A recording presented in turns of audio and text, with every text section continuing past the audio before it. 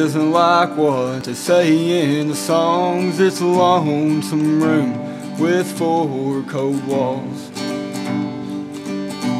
Looking back now, I wish I would have ran. I'd still be on the run instead of my head in my hands, trying to make all my wrongs right.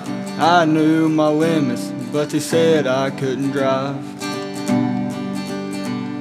They loaded me up in the old jailer's van and shipped my ass off with those Johnson County ends. They took my mugshot and wrote down my name.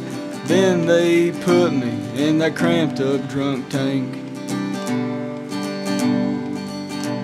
15 of us telling stories about then. Yeah, I guess you could say that I made a few friends.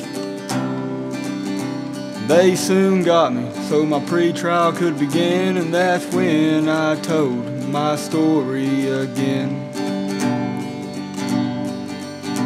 It was a few of us all having fun until my darling just got too drunk.